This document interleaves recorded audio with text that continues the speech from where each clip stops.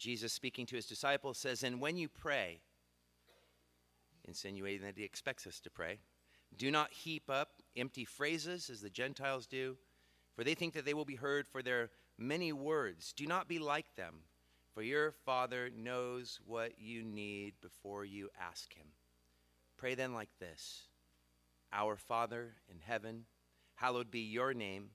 Your kingdom come, your will be done, on earth as it is in heaven. Give us this day our daily bread, and forgive us our debts, as we have also forgiven our debtors. And lead us not into temptation, but deliver us from evil," or the evil one.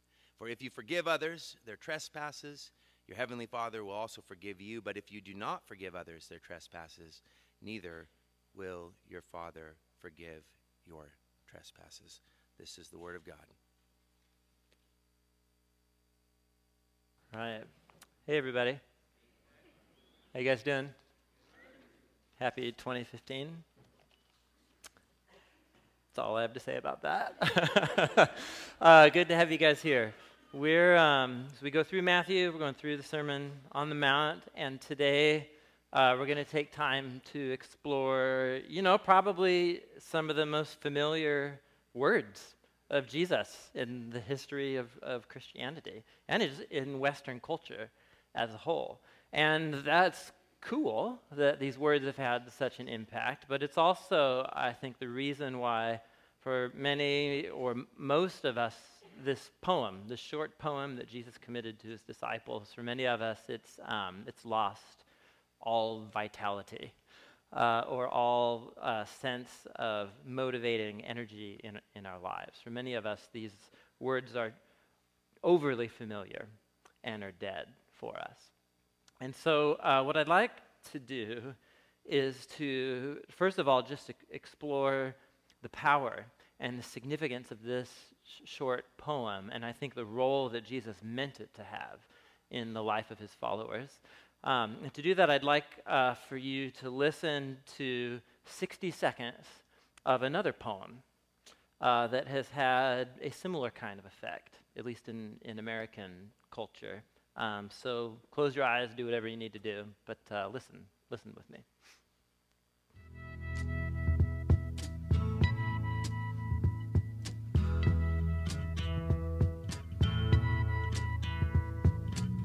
There's something happening here, but what it is ain't exactly clear. There's a man with a gun over there, telling me I got to beware. I think it's time we stop, children. What's that sound? Everybody look what's going down.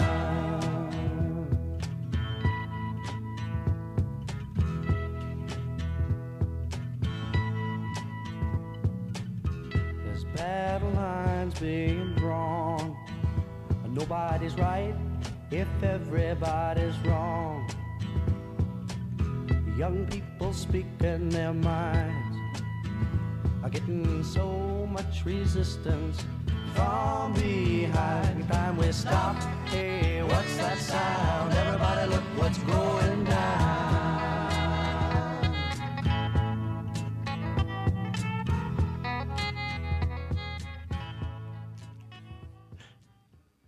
You want it to finish, don't you?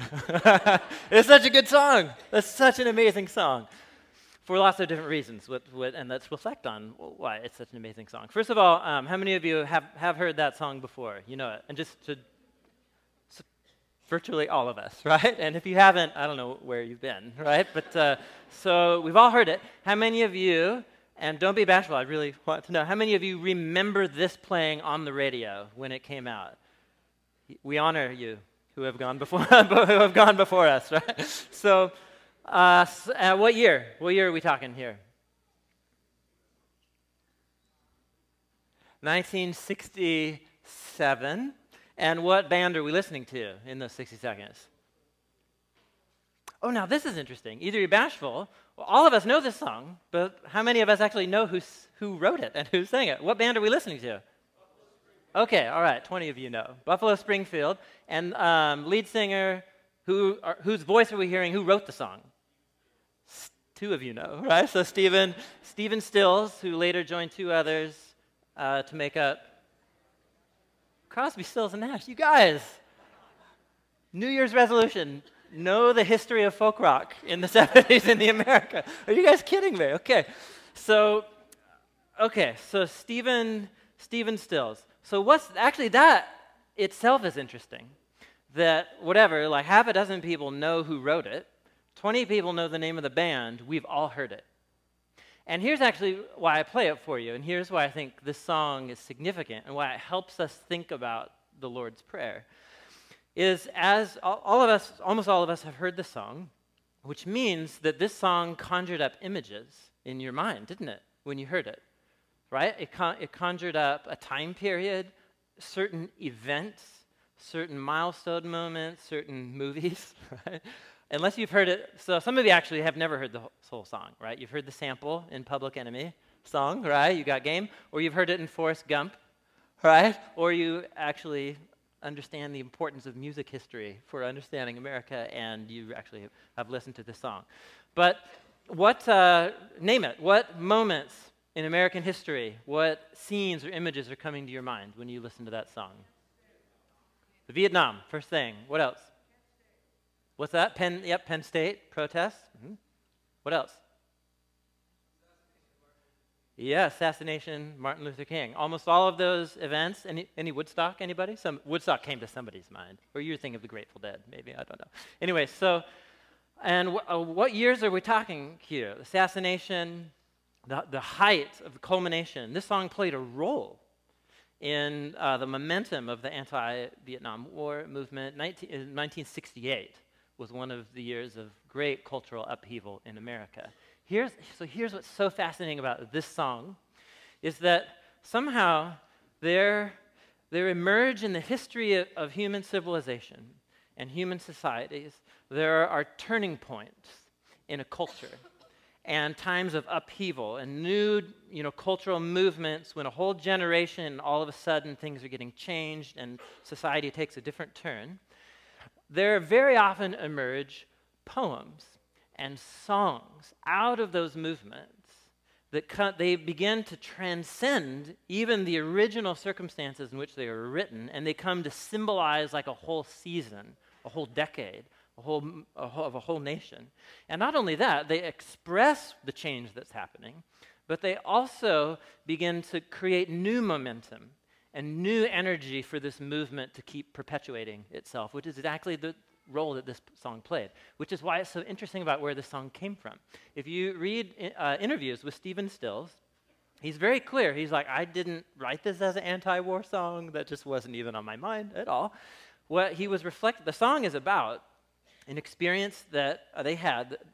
Buffalo Springfield was playing a set of clubs on Sunset Strip in LA regularly in 1966 and 67. A number of local businesses got together and passed local legislation to instill a curfew on Sunset Strip so that all music and people had to be off the streets by 11 p.m. And so they organize a protest of musicians and music club owners and so on, and so this takes place. And the police show up, and it's kind of this intense experience. And so Stephen Stills writes a song to reflect on the Sunset Strip riots, is what they came. It was 1,000 people. The police showed up and people left or whatever. It wasn't really that gnarly. And that was in 1967. The song was released as a single, then an album later in the year. What year did it hit the top 10 charts? 68. So a year later. The song had been out for a year before it actually hit the Billboard charts. And so what are we observing? The fact that a song can transcend its original circumstances, and then all of a sudden, I think this room's a good sample, hundreds of millions of Americans, that song just ignites all kinds of associations and feelings and emotions and moments. And it has nothing to do with what Stephen Stills was intending to do. Contrast Jesus, in my opinion, who actually intended to start a movement. He fully intended to start a movement.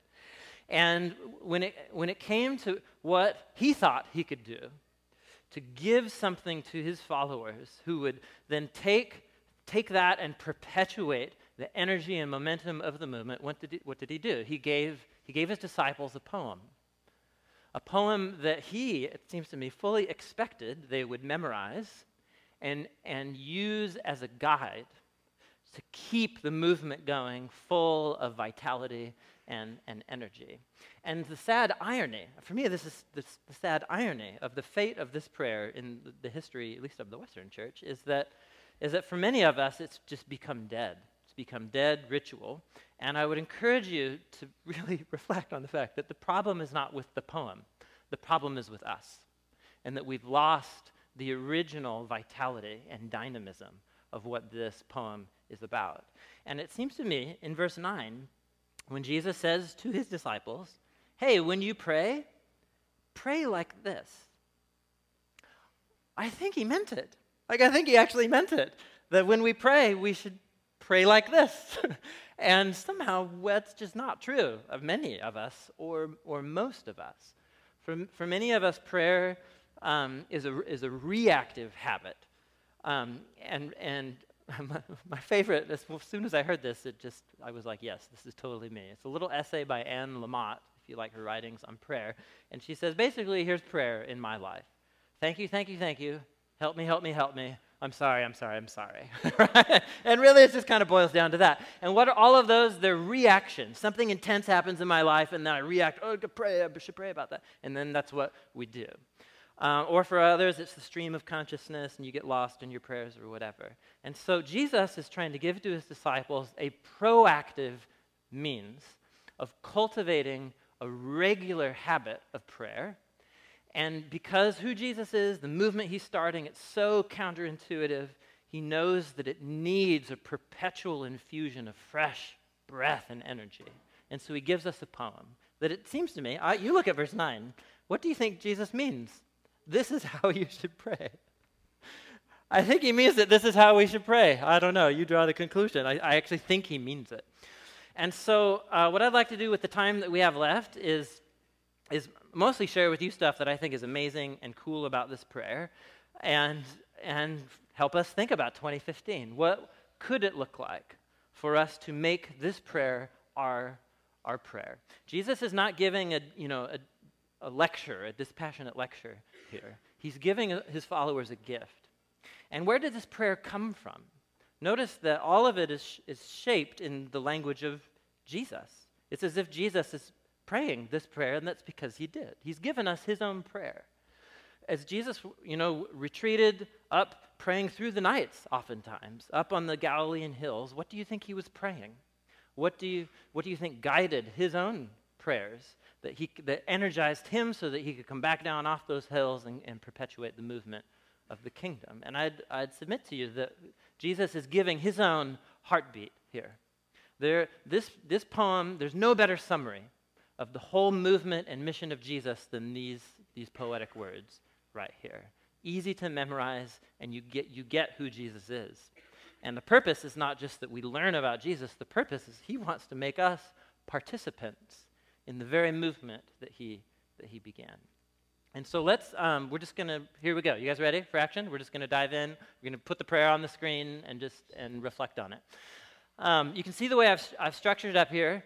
It has a short introduction and then two sections of roughly equal length. And actually, each of those two sections is marked by 3 petitions or 3 requests. Let's just say it together. Let's just get it all in our heads. Join me. Our Father in heaven, hallowed be your name. Your kingdom come, your will be done, on earth as it is in heaven. Give us today our daily bread, and forgive us our debts as we also have forgiven our debtors. And lead us not into temptation, but deliver us from the evil one. It begins with a short introduction saying who we're addressing, who are we praying to, and then we have these 2 sections here. Now, why am I saying these 2 sections are distinct right here? There's a clue, actually a really clear clue in the words themselves. Notice that the first main section is all dominated by this address to the Father. It's about your name, your kingdom, your will. But then it shifts to 3 main petitions about the community of the disciples. Give us bread, forgive us, lead us not into temptation. You guys see that there? It's like, oh, that's clear. Thank you, Jesus. It's like it's a poem that has literary, artistic structure to it to make it easy to memorize. Imagine Jesus being brilliant, Imagine that. So, and then it's structured in these two sets of three with the introduction here. And, back in the summer, we did a whole series on spiritual practices, and I taught a message on this prayer right here. And so there'll be a little repeat from that, but more new things we're going to explore. One thing that when somebody pointed out to me, it was just like, oh, duh, how amazing, is the fact that the prayer is actually structured according to what we learned in chapter 5 was Jesus' highest value, the highest value of the kingdom and of ethic. It's wrapped up in what Jesus called the greatest command, which he said had two sides to it. The command that is made up of the two greatest commands. And what in the ethic of the kingdom for a disciple, what is the greatest calling and the greatest command? First, love God, love the Lord your God with all your heart, soul, mind, and strength. And the second is like it, love your neighbor as yourself. It seems to me that Jesus has given us a prayer that reflects those two priorities, where we first orient ourselves to the Father and express our loyalty and allegiance and love for the Father and his priorities in our world. And then we turn our attention to us. And I think when he says us, he means us. Even though in most of our minds, we actually say me when we say that second half of the prayer, give me bread, forgive me, lead me not into temptation. Jesus is perfectly capable of saying the word me, but he doesn't say that, does he? He says us, which means there's some kind of communal element to that prayer, and we'll explore that in a minute. And so, again, this is Jesus condensing the very heartbeat of the kingdom movement he's launching. And he gives us this prayer that reflects the greatest command, which is love God, love your neighbor. He begins with this address to the Father. And this is significant in and of itself. The first thing we do, think of if Jesus wants us to pray this regularly, I think daily, even multiple times a day, then all of these are things that Jesus believes that we need to have ingrained in us as disciples of Jesus. Otherwise, the kingdom movement will lose its steam, will lose its momentum. So every line reflects something that Jesus thinks we need to say to ourselves daily and to say to the Father daily. And so he begins, Jesus apparently thinks that when you and I pray, we need to constantly remind ourselves who we're praying to. Right? So our Father who is in heaven. So notice that this is interesting. This is good Bible trivia. Use it at a party this year, sometime. But if you look through the teachings of Jesus, he occasionally calls God by the word God. He almost always refers to God with the word Father. Father. And that's unique. That's something unique about Jesus. There were other rabbis who taught and occasionally called God Father. And they were taking their cue from a handful of Psalms and Israel scriptures that call God a father. It's not a huge prominent idea in the Hebrew scriptures.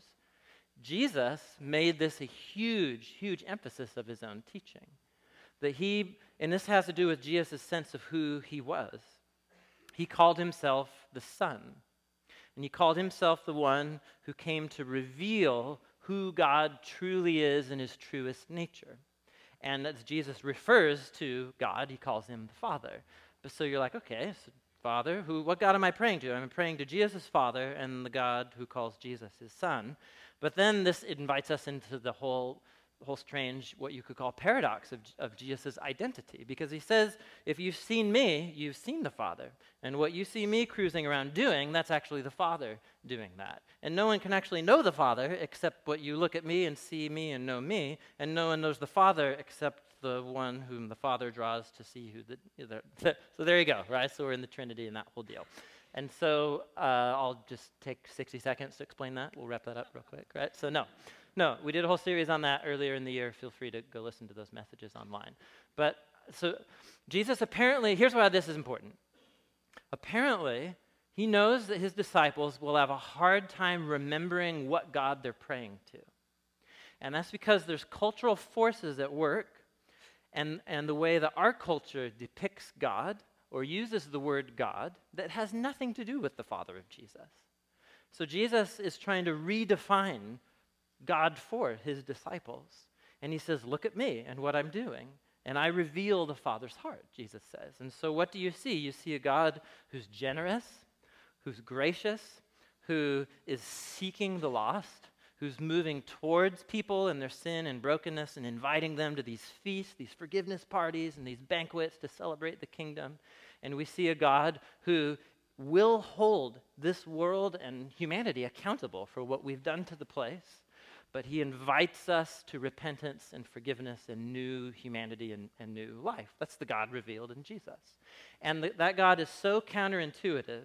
It's like we're so prone to seeing God as some volatile, like ticked off, absentee landlord thing. He invites us to every single day redefine who God is to us by saying, yes, what God am I praying to? The Father who's revealed to me through the Son. And when I do that, all of a sudden, the particular concerns of the Father of Jesus become clear to me. And that's what the first section of this prayer is about. So the you and the yours. And there's three petitions as we orient ourselves to God. Love God with all your heart, soul, mind, and strength. First is about God's name.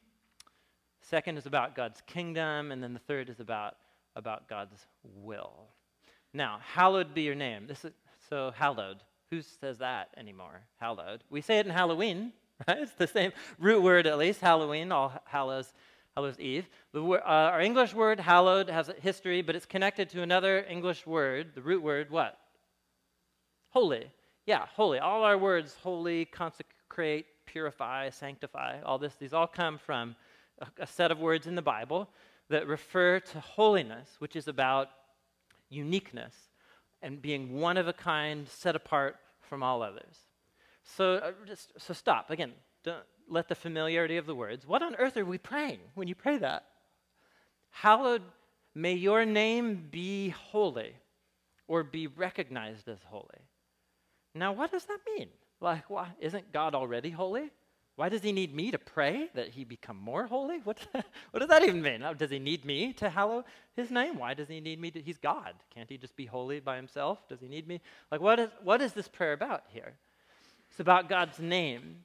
It's about God's reputation. And somehow Jesus knows that we need to remind ourselves of a story.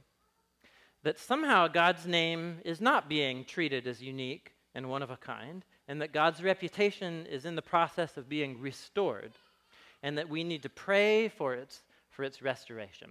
So think of it like this. This is how my mind works, and just go with me here. 2015. This could be the year, you guys. This could be the year. In the late 1970s and the early 1980s, there was a film trilogy, released that is utterly unique. It was set apart from all sci-fi before it, and in my opinion, after it, right? Especially Star Trek, right? Totally set apart and holy from that. It sparked people's imaginations. It grounded people's whole sense of reality, like young children who watched it when they were growing up. And it is a cinematographic feat that has yet to be equaled in film history, right? So Star Wars.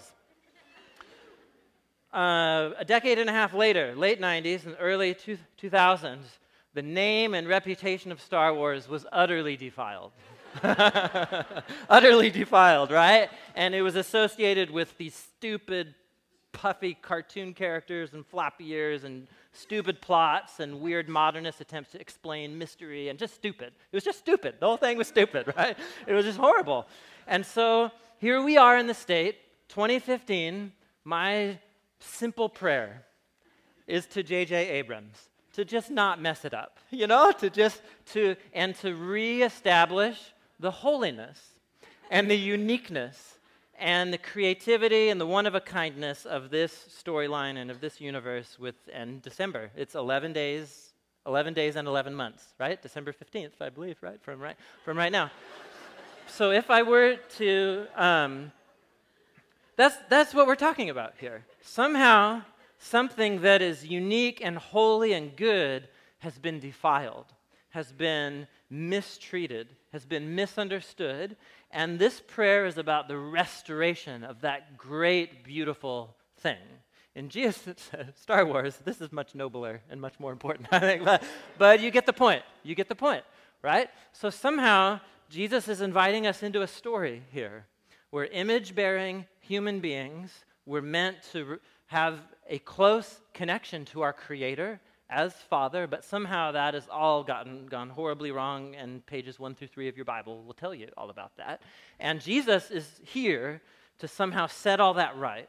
This is a cultural movement, a new turning point in history, and Jesus is the first line of the thing that we're praying for. How? How is God's reputation going to be recognized as holy and unique and beautiful and set apart from all others? It's going to happen through God's kingdom coming, through your kingdom come and your will be done. Where? Here. Here, just as it is in heaven. I'm going to draw a drawing that many of you have seen me draw before, but it's been immensely helpful for me to help process what the Bible is actually trying to say about these things. For many of us, when we think about the concepts of especially heaven and earth, or God's kingdom, we think in terms like this. We think of, like, here we are on earth, and the challenging thing is many of us think that this is actually what the Bible teaches. Is so here we are on earth, and it's the physical world and so on. God lives in heaven, which is maybe a non-physical, spiritual kind of existence. This was meant to be good, but we've turned it all horribly wrong, and there are powers of evil that made it all horribly wrong. And so the main point of Jesus was to drop into here, and then to get us all out of here to go here. And we think many of us at least think that's what the basic storyline of the Bible is about. The problem comes when you actually read the Bible. And you realize that this is, it's at best a half-truth. And in my opinion, just a sad distortion of what Jesus is actually trying to say. The story of the Bible begins, think of your classic images of page 1 through 3, the Garden of Eden and so on, as heaven and earth completely overlapping, God's space and human space totally united and connected. But God has given these image-bearing creatures the remarkable dignity and honor of will and choice and freedom to begin to build the world either in harmony with God or independently of Him on our own. And so that's the story on page 3. And what happens is that human beings declare independence, and we choose to build a world with our own definitions of good and evil instead of God's definitions of good and evil. And so heaven and earth we're like ripped apart, as it were. But how ridiculous to think that human beings could ever drive God out of His own world, right? And so in the Bible, heaven and earth are not separate spaces. They're distinct, but they always remain overlapping. We can't drive God out of His world. And the story of the Bible is the story about this movement right here. It's about heaven invading earth and taking it back over again, and reclaiming not just the world, but actually restoring human beings to who we were actually made to be and who we're called to be. And the great claim of Jesus is that He is the one doing that.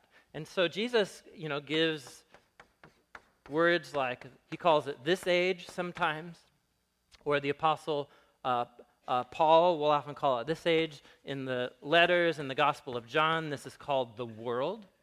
But then Jesus calls this heaven, or He calls it the age to come. Or Jesus, you'll call this the kingdom too. Holy, can't spell this morning. So the kingdom.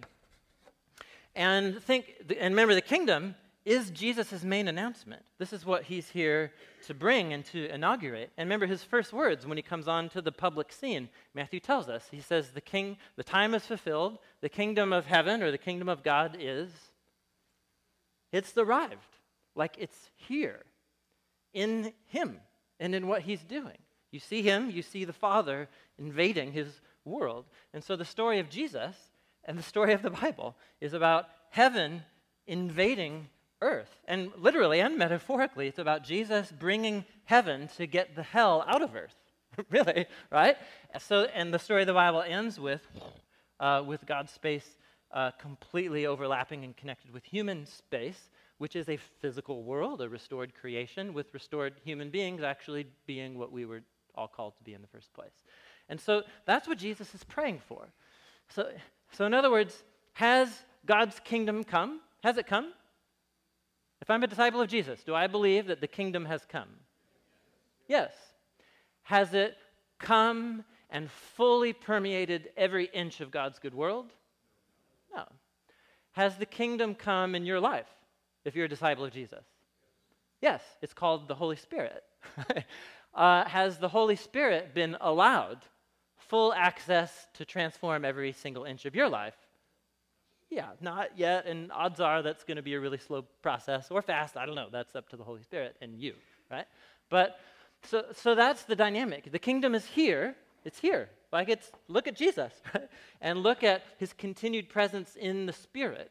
And so what we're praying for is for more and more of heaven to take over more and more of earth, for more and more of God's kingdom to take over more and more of my life, and to restore wholeness, both to the world, but then also to me as a human and as a disciple of Jesus. And Jesus apparently thinks that this story is the story of a disciple of Jesus. This is our vision of the world and of ourselves and of who the Father is and what the Father is up to. It's so important. It's such a condensed summary of everything Jesus is about. He condenses it into a little 3-line section of a poem and says, pray like this every day. Right? So that this actually becomes the ground of your existence as a disciple of Jesus. He's really smart. I mean, I think he knew what he was doing. Somehow we've just lost a sense of what this whole prayer is about. So 2015, no more. Here we are, it's January 4th, Star Wars later this year, Lord's Prayer today. Let's just start that one today, right? So that's the first half of the poem, is orienting ourselves in allegiance and loving response to the grace and the generosity of the Father who is revealed to us through Jesus and the movement of the kingdom. Only after we orient and ground ourselves in that story, then do we turn our attention to loving our neighbor as ourselves. And there's 3 things that Jesus apparently thinks we need to put before the Father and bring to the Father every single day. And that involves bread, forgiveness, and deliverance. Bread, forgiveness, and deliverance. So he first is give us today our daily bread. And here Jesus is doing what he always does. He's always has 2 layers. He's always alluding to some story or something from the Hebrew Scriptures, as well as giving a new teaching right at the same time. So can you think of a story in the Hebrew Scriptures about people who had to depend on God daily for just basic bread? Oh, right, that story, right? So the story about the manna, or in Hebrew it's manna, which means what? With an exclamation and a question mark. That's what manna means. Like, what? What's that, right? So that's what manna means. It was this bread, evaporated crystals, bread crystals, bizarre, right? But that's the story. And so think of what Jesus is conjuring up here. That's the story about after the people are liberated from slavery by God's grace, and then they're on their way to the promised land, but they're in this in-between space, in the wilderness. And in that in-between space, they need to daily depend on the Father's generosity to give them basic necessities, and to see those basic necessities and that provision as a gift. And I think Jesus, he's very intentional here. He sees his disciples. Again, if we've prayed the first part and cultivated that and burned that into our minds and hearts, we recognize that we have a foot in both of these worlds, a foot in this age, a foot in the age to come. And we're on this journey towards the new creation as heaven invades earth through Jesus. And so we're in this in-between time, this wilderness period, and there's this competition for our loyalties and for our attention, because there's all kinds of other stories out there that are like, hey, you're the captain of your own ship, and of course, just a little ingenuity and hard work and a high work ethic, and you'll be able to make it in this world, become your own person. And so it's these stories that are good in that it compels us to work hard. In Portland, maybe not so much, but for the history of an American work ethic, right, you get the idea. But that's a story that can be very deceiving, because that's a story that tells you that everything you have is because you worked for it. And you wouldn't have nothing if you don't work for it, because nothing's for free in this world. And the mindset of a disciple of Jesus, give us daily bread.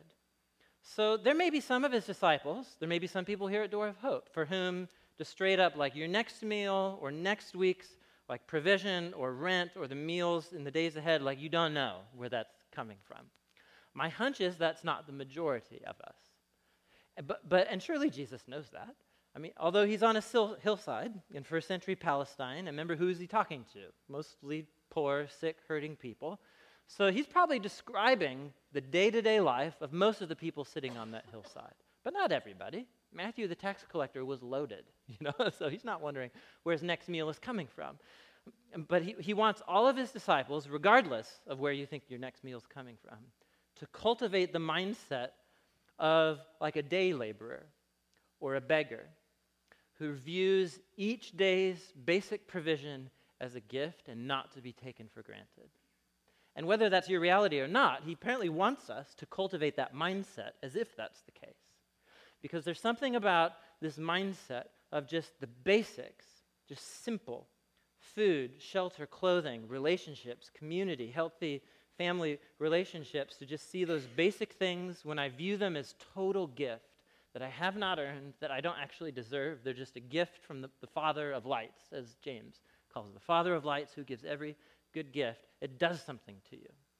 It changes how you view your stuff. It changes how you view bread, which is why I think this is the us is intentional. Because just think of this.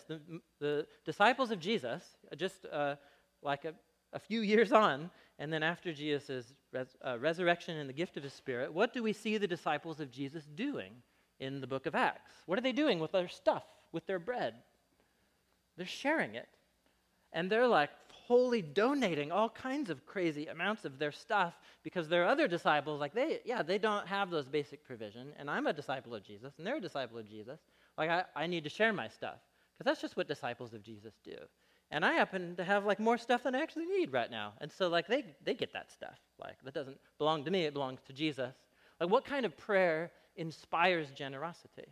And it seems to me it's a prayer like this, where every day I recognize that all basics and over and beyond the basics that I have, it's just gift. It's a gift. And so it's a prayer that both reorients my day-to-day relationship to the Father, but also makes me think about people other than myself and how we are doing together for bread. First thing, daily bread. Apparently that's important mindset as a disciple of Jesus. The second thing is forgiveness. Forgive us our debts as we've forgiven our debtors. So Jesus already explored the importance of forgiveness, right? That was back in chapter 5. He's going to explore it again in his teachings as we go through the Gospel of Matthew. And this is such, forgiveness is so at the heart of the kingdom movement. There's something about the power of forgiveness as heaven takes over earth that Jesus thinks we need to daily burn this into our brains. I am forgiven. I am called as a disciple of Jesus to forgive.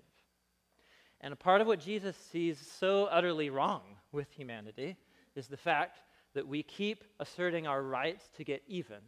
And so one wrong is responded to by creating another wrong.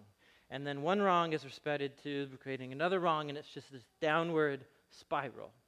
And so on the cross, like both in the kingdom announcement, but just straight up in this moment right here, Jesus declares that the spiral stops. And as humanity's representative, he takes the hit. He absorbs all of the consequences of human sin and broken relationships into himself, and he doesn't get even. And he forgives. It's his words from the cross. He says, Father, forgive them. They don't know what they're doing, as he's like getting nailed up there. And then Jesus invites his followers to see that what he did right here was for them, so that they too could experience that forgiveness. But then Jesus fully intends that this forgiveness is something that spills out into the world, that we forgive as we have been forgiven. Now, forgiven, it's complex and really, really practical and difficult. and it's easily misunderstood, Jesus' teachings on forgiveness. Forgiveness is not in the teachings of Jesus just brushing wrongdoing under the rug or ignoring it or somehow condoning it by saying, it wasn't that big of a deal, I forgive you. That's not Christian forgiveness. If you look at Jesus' teachings, Matthew 5, we'll get there again later on in chapter 18, Jesus' view of forgiveness is fully naming and drawing attention to the wrong that has been done. You fully, like it's right there, name it for what it is. Horrible, wrong, stupid, selfish. That was lame. But what you do, the move that you pull at that point is to choose to release your right for full recompense or getting even. And again, look at Jesus' teachings, Matthew 18. It doesn't mean there are no consequences for what they did to you. And it certainly doesn't mean that you're best friends again. Actually, Jesus fully intends, like if the appeal for forgiveness doesn't work out and they reject you, then you go back with a few others, then you go back with some more, but you're never alone with that person ever again. You create these barriers around you of safety in the community. And forgiveness is not the same thing as reconciliation in Jesus' teachings. Reconciliation requires two people to humble themselves, to own what has been done, to extend the offer to forgive, and then the relationship is repaired. But as you well know, that is not always possible, because that requires two parties. But not forgiveness. In Jesus' view, forgiveness takes one, and the disciple of Jesus, to give up their right to retaliate and to say, I'm going to choose to give up that right because Jesus gave up that right to me. And I begin this journey to begin to view this person as a human being still bearing God's image and dignity. They're really screwed up, and I don't ever want to be alone with them again. But all the same, like they're a human being, and I need to come to a place where I can at least somehow wish them well. It's the movement of forgiveness. And notice that Jesus, he knows that this is so gnarly. Look at this, so verse 12. He actually follows this up after the prayer. Did you see it? He says, it's like, yeah, I know that was a hard line, so let me make it even more difficult. Look at verse 15. He says, for if you forgive people when they sin against you, your heavenly Father will also forgive you. And if you don't forgive others their sins, your heavenly Father will not forgive your sins. Well, that's convenient. And really leave it to Jesus to just say something so stark like that. But apparently Jesus thinks that this is so at the heart of the Jesus movement and the kingdom movement that he doesn't say if you struggle to forgive. And he doesn't say if it takes time for you to forgive. He says if you refuse. If you do not forgive, what you're showing is that you have not actually internalized the grace and the forgiveness that has been shown towards you in the first place. That Jesus, apparently for Jesus, the number one sign that the grace of God has really sunk in deep in my heart and mind is my ability to both receive it and out that same pipeline to give it right back out towards others. It's not the same as reconciliation, but it is this movement of the heart towards that person. And it's the heart of the gospel. And so Jesus knows that this is hard. And so every single day, he wants us to internalize this and to pray for strength and power in the forgiveness movement of Jesus' people. How you guys doing? I told you this is a condensed summary of everything that Jesus is about. So let's say that you remind yourself daily of who the Father is and who you're praying to, the Father revealed through the Son. And you get your head in this storyline, and all of a sudden, like this prayer is not just asking God to act. Like who's being asked to act here? Who's hallowing God's name? And this is about God bringing his kingdom, but he's doing that through Jesus. And then Jesus gave this prayer to his disciples. So in many ways, you finish praying this prayer, and then you're like, okay, yeah, what am I doing about that today? Right? Because Jesus fully intends us to become participants in this storyline. And so I do that also by cultivating this daily dependence. I do it by reminding myself of the heart of the Jesus movement, which is about forgiveness. And Jesus, the last thing Jesus wants to ingrain in our minds is that if you do this, if you let this prayer become what it was meant to be and inspire by his breath and his spirit, new kingdom activity and movement through you, expect opposition. Expect it to be very difficult. Expect temptation. And I think for many of us, we look at that last line, lead us not into temptation. So we're asking God not to lead me into temptation. Is God in the habit of leading me into temptation? Right? And if so, what does that actually mean? Does that mean that God plants little traps and enticements along my way, like seeing if I'm going to pass the test or something? Is that what that means? So no. So get that story out of your head. Let Jesus define what he means by this line in the prayer. And I think the best way to explain what Jesus is getting at here is to look at the two stories where Jesus was led into temptation and testing and was delivered from the evil one. Can you think of any tests that Jesus endured? So there was one in the desert at the beginning of the kingdom movement, and then there was another one in the garden right before he was executed. And in both of these, Jesus was led into a test. And what's being tested? What was tested in the wilderness was his loyalty and allegiance to the Father. Was whether he was going to actually bring the kingdom, which was not about seizing power or through violence or powering up on people, but it was going to be a kingdom that was launched through humble, self-giving service and forgiveness and love. And was Jesus going to reject the loving, self-sacrificial version of being the Messiah, or was he going to embrace the worship me, says the power of evil, and I'll give you authority over all the nations of the earth? And so Jesus, did you think Jesus' 40 days in that test, do you think that was enjoyable for him? That was horrible. What a horrible experience, right? But did Jesus remain faithful through it? Yes. Yes. So apparently Jesus envisions that difficult times are ahead, and we have full permission to ask God in an earnest, genuine request like, yeah, I don't really want to go through that, right? Look at the last test in the garden. What does Jesus say? Does he actually want to go through with the cross? He says no. He's like, I don't really want to do this, Father, please take this cup from me, he says multiple times. But at the end, he comes to this place of surrender. So he asks that God not lead him into the test, but he knows that in God's wisdom and grace, this is how the kingdom is going to come.